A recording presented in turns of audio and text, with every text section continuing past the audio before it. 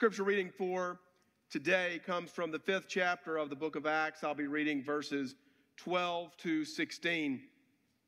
This continues with the sermon series that we are covering on mission, and indeed almost continues exactly with where we were last week. I covered material from chapters 3 and 4 last week, and we're picking up in the middle of chapter 5 this week. We find, perhaps surprisingly, that Peter is right back at Solomon's portico as he was last week, although the crowd has grown. So hear now the word of the Lord from Acts 5:12 to 16.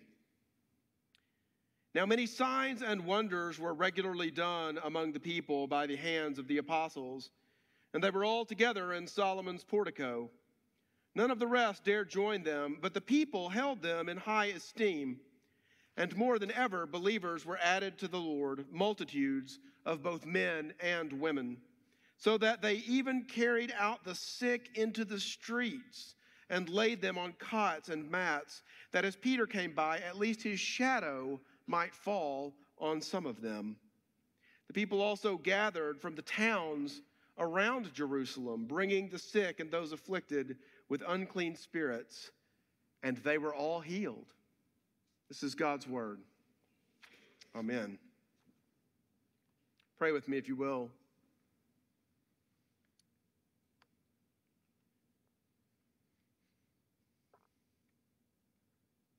Father, we give you thanks that the Spirit that you give us in the name of your Son Jesus is a spirit of power, and that Spirit can give us the gift of faith, but also that Spirit can bring us the gift of healing in our lives.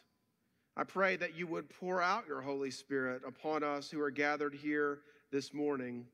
Help us to receive him in power. Let our faith be renewed, and let all that afflicts us be healed. And all this in the name of the one who is the great physician, even Jesus Christ our Lord. Amen. So that scripture passage, which culminates in a word about healing, is setting the table exactly for where I would like to go in the sermon series this morning. But to do a little bit of a recap, let's look on where we've been so far over the course of the past now 4 weeks. The first week that we started talking about mission, we talked about the way in which the Bible reveals to us that the gospel is meant for all people. Now, this is the type of thing that may seem obvious to us now, but at one time it would not have.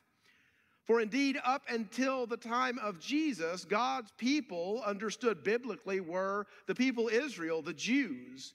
But what we find in the book of Acts through the outpouring of the Holy Spirit is that even us Gentiles are meant to receive the good news. And that is very much good news for us. And so what we see is that there is a universal call of the gospel. And if there's a universal call of the gospel, then there is a universal call to mission. For all those who are called to be disciples of Jesus are called to be the representatives of Jesus out in the world. We found, secondly, in our second week, that there is also a universal call to repentance. That indeed is the first word of the gospel. It is a call to repent, to set aside all those things that are keeping you from God. The book of Romans has a wonderful way of putting this in chapter 12 that I like so much. It says, "Do not be conformed to the ways of this world, but be transformed by the renewing of your minds." You see, the gospel is a gospel of transformation. It's a gospel that is meant to change us. But in order to transform us, we have to first stop being conformed to the things that are inhibiting that transformation and that transforming work. And then finally, last week, we found that there is also a universal call to new life in Jesus. That is the universal call of faith. For indeed, in the biblical sense, what faith in Jesus means is to receive new life in his name. And we saw that last week through the way that Peter approaches the lame man in the beautiful gate. And the man is just hoping for some alms, for something to get him through the day. But Peter has something much greater to offer him, doesn't he? For he looks down at the man and he says, "Silver and gold I do not have, but what I have I give unto you. In the name of Jesus Christ of Nazareth, rise up and walk." And we found too that when you receive that new life in Jesus, it's the type of thing that cannot be hidden. For the council and the temple authorities, who are not very happy with Peter and John, call them in on the carpet to explain themselves. And they don't know what to do with these rough-hewn, unlettered men from the Galilee, up from the country, that have come into town preaching this powerful message. But at the end of that entire interrogation, the word that's given to us in Acts chapter 4, which I just love, is this: and they could tell that they had been with Jesus. You see, that's what new life in God does. It makes it to where other people have to stand up and take notice of what's going on with you. I mean, what was happening with Peter and John is that they just kind of had Jesus oozing out of their pores, and it could not be ignored. And that's a wonderful thing. Because ultimately, mission is not just about doing good in the world, but it's about being a certain kind of person. It's not just about doing the right things, but it's doing them out of the right motivation. That's how mission will truly be effective. Not when we go out in the world and do good so that we will look good in other people's eyes, or so that we'll earn some kind of favor in the eyes of God. That's nothing but bare works righteousness. Rather, it's that we would go out into the world and other people would be able to actually tell that we've been with Jesus. That's when the gospel really becomes compelling, when others can see how different your life has become because of him.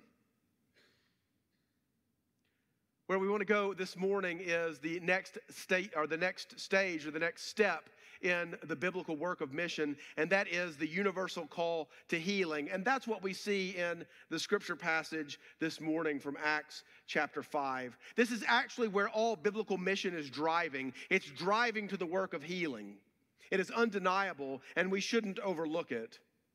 There's actually, what I want to point out to you today as a part of this is there's a momentum growing to what's happening here. Mission becomes like a snowball rolling downhill. And you can see how each one of these calls builds upon another and builds upon another. Each one builds upon the next. There is a real momentum to what's going on here. And there's a momentum indeed to all mission that is actually mission that is done out of the motivation of the Holy Spirit. It reminds me of when I was younger, when I was a little boy actually, and my two older brothers were in Cub Scouts. My oldest brother, Robert, when I was about 6 or 7 years old, entered a soapbox derby. I was preaching this sermon this morning to the graduates at 8:30. They were all sitting right down here in the front pew. Started talking about soapbox cars, and it hit me as I was preaching it that they probably didn't know what a soapbox car was.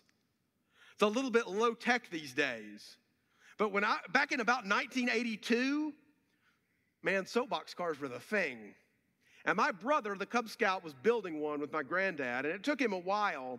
He was going to enter this soapbox derby. I didn't go to it. I don't think I did. I don't remember it. But what I do remember is that I had extracted a promise from my mother, along with my little sister and my other brother, that we were going to get a turn in the soapbox car after he had finished it. It was only after the derby was over, I'm assuming because she was convinced that we would wreck the thing and he would never get to use it. So sure enough, he had the derby. I don't know what place he came in, but he brought that soapbox car home. Now, it looked nothing like that, I can assure you. And back in 1982, we sure weren't wearing helmets when we were riding the thing either. But we went down to the bottom of the driveway after supper one evening, and my mom was out there. We lived on top of a hill, and you got down to the driveway, into the driveway, and here's a mailbox, and there's a little slope this way, and there was a great big slope this way. And I said to Mom, I want to go on the big slope. And so they got me loaded in there, and they put the seatbelt on me, and there's a little rickety steering wheel. And my mother said, now, Andrew, do you see that stick on your left? And there's a little stick like this on a bolt. And she said, that's the brake. Don't forget to apply the brake when you get halfway down the hill because you got to stop by the time you get to the bottom. You know what I'm talking about, right? One of these wooden sticks that you shove forward like this, and the end of it just grinds against the back wheel, and that's supposed to stop you. It was an imprecise braking system, to say the least.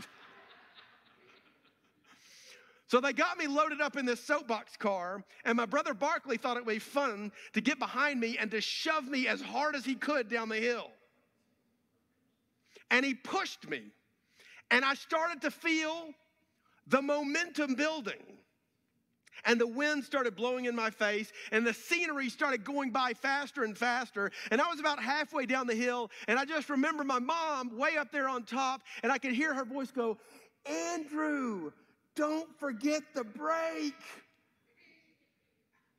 And I looked down at the brake, and that wooden stick is just a wobbling like this right here.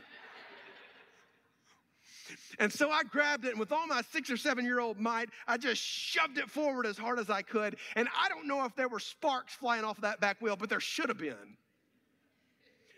And that old soapbox car just got to shaking like this side to side, and it got down to the bottom, and it hit the bottom, and it just started spinning in 360s like this. And I don't know how many it turned, but I do know that at the end, I had the distinct feeling that my stomach was sitting in the bottom of my throat. And I was looking back up the hill. And I learned a couple of things that day. The first is, listen to your mother. And the second is, never let your older brother be the one who starts you off down the hill in a soapbox car. But I also learned something about momentum that day. I learned about how a soapbox car, when it gets under the power of gravity, is going to build up momentum that is cumulative. It's not going to level out. It's just going to keep going faster and faster and faster. And that is actually what we see in the scripture passage this morning. We see this as it relates to the biblical mission that the apostles are carrying out. They're in Solomon's portico, and that's exactly where they were last week. But what we discovered this week is that the Holy Spirit has been at work. Now, there has been opposition against the church, both exterior opposition and internal opposition. There are half-hearted, barely committed believers that have been trying to undermine the church, and the authorities have been undermining the church, but the work of the Holy Spirit is continuing. And you can see that momentum building, that Holy Spirit momentum building, by comparing that story that I shared with you last week from the story that I just read to you a few moments ago. For one, last week at Solomon's portico, we only saw Peter and John show up, didn't we? They were the only apostles who were there. This week, the scripture says all the apostles are present. The momentum is building. Last week, we saw that there was one sick man who was the recipient of the ministry of Peter, the lame man lying there in the Beautiful Gate. This week, it tells us that there were multitudes of both men and women, and there were people from all the cities or all the villages and towns around Jerusalem who were coming in because they heard about what God had been doing through these apostles. Last week, we saw that there was only one sign or wonder. It was the healing of the lame man himself, whereas this week we see many signs and wonders. We see God's Spirit being poured out on these entire crowds of people, many being brought to faith and many being healed. There is a cumulative work of the Holy Spirit. There is a momentum that is building, and that is exactly what we should expect out of a Holy Spirit-driven mission when we're engaging in it today. There is no reason for us to think that such things are only limited to the time of the biblical witness. The same Spirit that is active right there in that story is the Spirit who is present in this room right now. Amen? Now, there are two outcomes in the book of Acts that we see out of this Spirit-led momentum, and I want to mention each of those quickly in turn. One of them is faith. It tells us, when it talks about the multitudes of both men and women who are there present in Solomon's portico, this is what it says about it. It says, and more than ever, believers were added to the Lord, multitudes of both men and women. In other words, it says that the Holy Spirit is active there, giving people the gift of faith. There are multitudes even. There are crowds who are being brought to a living, a saving faith in Jesus Christ. The other gift that it talks about that the Spirit is giving is the gift of healing. There's the gift of faith and also the gift of healing. And that second category, when it talks about people from towns around Jerusalem, it talks about them in relation to healing. It says, the people also gathered from the towns around Jerusalem, bringing the sick and those afflicted with unclean spirits, and they were all healed. Now, my sense about things is that of those two, the one that is easiest for us to grapple with is the gift of faith. I mean, we don't have that hard a time with it. I mean, you hear a preacher talking to you about it literally every week. I mean, one of us is going to be up here talking about the importance of a living faith in Jesus Christ. So the idea that Christ is the Son of God, that he has come to bring light into the world, that the light is meant for your life, and that light is meant to show you the way to eternal salvation, that is the heart of the gospel message. Most of you have already received that gift in your own lives. But what about healing? What about healing? You know, I tend to think that is a little bit more difficult for people. It's scary to people. Some of you out there think, I don't want to ask God for healing in my life because what if he doesn't give it to me? Or what if he doesn't give it to me at least in the way that I ask and in the time frame that I would prefer? Some of you are out there and you don't know what I'm talking about. This sounds like Greek right now. You're like, I don't need healing in my life. If that's the case, if that's what you're thinking, then friend, you're just not thinking about it hard enough. Because every one of us needs healing from something. Some of us have a chronic illness that we struggle with or chronic pain in our bodies. Others of us suffer from brokenness in our relationships with our family members, with our friends. Others of us struggle with anxiety and depression in our lives. Some of you out there are struggling with addiction right now. Anytime you talk to a room full of this many people in our culture, you know that there are people struggling with addictions of various kinds that can hear you. But why is it, if we think that the gift of faith is spoken about so clearly in the Scripture, if it's so obvious in the Scripture that the gift of faith is something that the Spirit gives, and we accept that, why don't we accept that the Spirit also wants to give us healing? Why would we divide the two in this Scripture passage? Why would we think, well, one of them is something that God gives, but the other one, that's from something long ago? Or that's something we're too sophisticated to think that we need now? There is a pastor out in Redding, California, pastor of Bethel Church, a man named Bill Johnson, that I've gotten really interested in the past year or so, who is very much into prayers of healing and helping people understand healing ministry. But he also understands this is the kind of thing that scares people. Some people think it sounds like so much magic or voodoo, and so he tries to talk to people about it in a very pastoral way. You know what he says that receiving God's healing is like? He says it's like a school of the Spirit. Most of the time, you won't receive all that God has to give you in one fell swoop. You certainly won't come to understand it all at once. It's like being under the Spirit's tutelage. It's like going to school, and you have to commit yourself to it. You have to understand that the Spirit is our teacher and that we are his apprentice, and you have to be willing to sit with that. Here's what I want to tell you this morning. God does want to bring healing into your life. He wants to bring healing to your body. He wants to bring healing to your mind. He wants to bring healing to your heart and to your soul. We're going to come forward in a few minutes, and we're going to receive the Lord's Supper. The Lord's Supper is a number of things. It's a way by which we remember what Jesus has done for us. We remember his sacrifice, but it's not just that. It's also a place where we meet him through the power of his Spirit. We come to the altar, and the Holy Spirit comes to us and draws us close to Christ himself.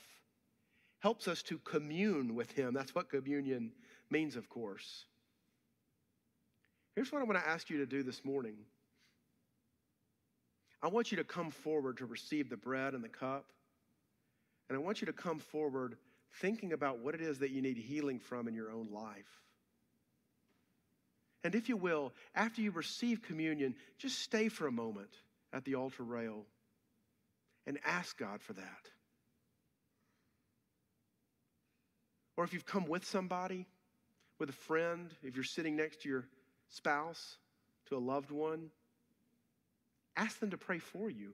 Ask them to grab your hand, lay a hand on your shoulder, just lay hands on you, and just to ask God to give that healing to you in your life. Maybe it's healing from pain.